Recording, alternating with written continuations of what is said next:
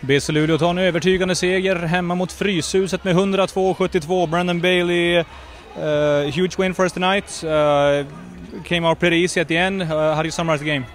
You know, it was a good overall game for us. We came out strong, and then we didn't back down. We just kept fighting and fighting, and you know that's what our team needs to continue to do.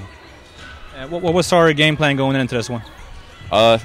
We were just focusing on us. You know, we know that we're our own worst enemy. You know, when it comes to games, and we just wanted to focus on us mainly, and like I said, come out here and just work hard and play our game.